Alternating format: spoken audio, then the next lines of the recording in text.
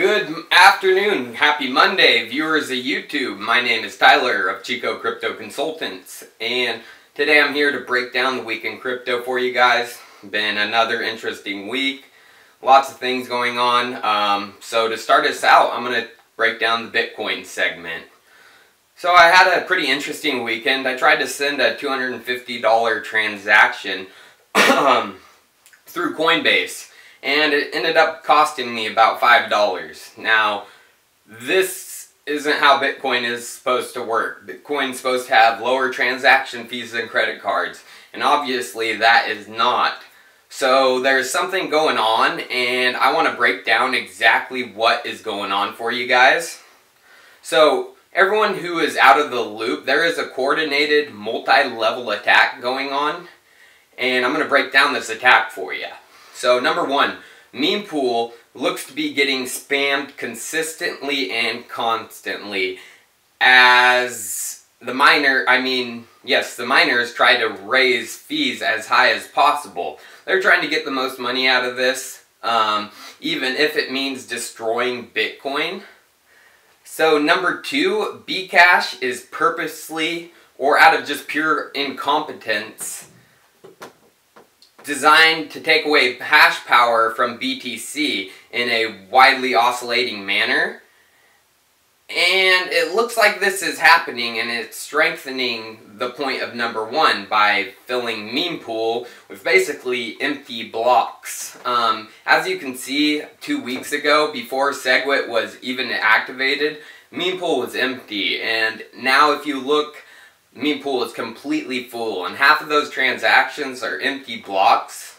So Jihan and Bitmain are also mining empty and half-empty blocks, which multiplies the effects of 1 and 2.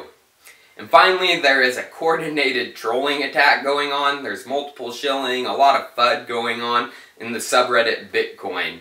Anything that subtly favors SegWit 2x immediately for a block size increase is getting upvoted to the top. So there is definitely a coordinated paid attack going on. A lot of FUD. So what does this mean? Well, it means that network fees are going to continually rise on the Bitcoin network. There is a lot of fighting going on within the community, and this fighting won't stop until November.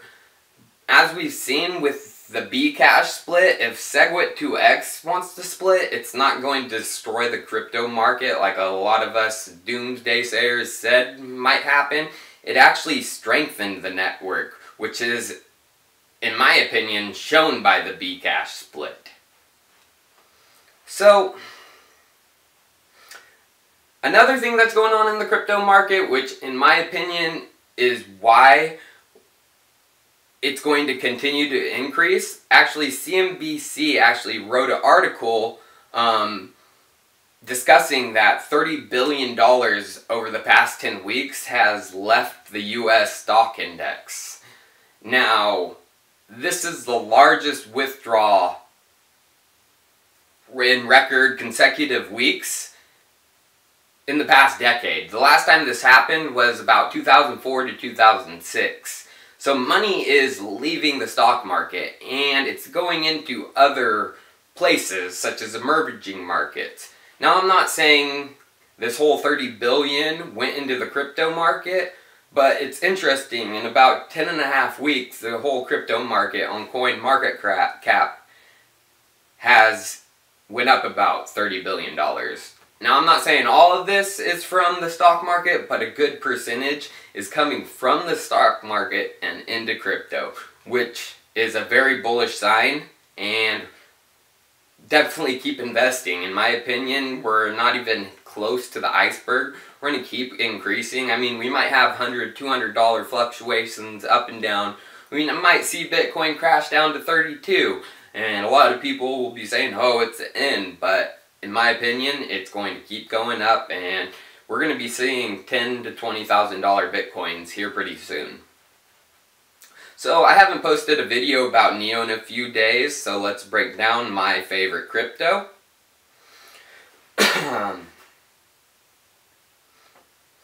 So NEO is Currently trading at about the $37 to $40 range, which it has been the past few days, or past about week and a half. And it's actually following the similar trend of about a month ago when NEO was hovering in the $6 to $10 range. It kept going up and down, up and down. There was a lot of FUD going on with Bitcoin. And then it hit its moonshot, the most recent one, which boosted it up to its current price levels. And currently, NEO is acting very similar. There was this guy who posted a very interesting chart on the NEO Trader subreddit. His name is Coinstructor. Here is the chart right now. So as you can see, the bottom of the price resistance of 0.0087 BTC has been reached, meaning this is probably one of the best times to buy. If you follow the prediction lines, you can see the eventual breakout will happen anytime. Unless there's a huge downtrend in the crypto market, this trend line is going to follow it. In my opinion, we're going to see a major price breakout, and the new price of NEO could be anywhere from the $75 to $125 range. And also, another big thing with NEO is the government of China has recently announced they are prepping for new regulations on ICOs. And they may even be banning them until the rules are in place. Now, whoa, you may be thinking, this is not good for NEO, but let me explain to you why it is. The fact that the Chinese government is even recognizing ICOs is a good sign. And if they plan on regulating it, it gives ICOs a strong backing. It means that the government is accepting them. It's acceptance, basically. So, I mean, unless the regulations are too crazy and hard to create an ICO, too many rules, which I don't think China's government wants to do. They want innovation in the space. They want to be the leaders in the blockchain space, just as the Russian government has shown that they want to too. So I think they just don't want a bunch of scams on their platform.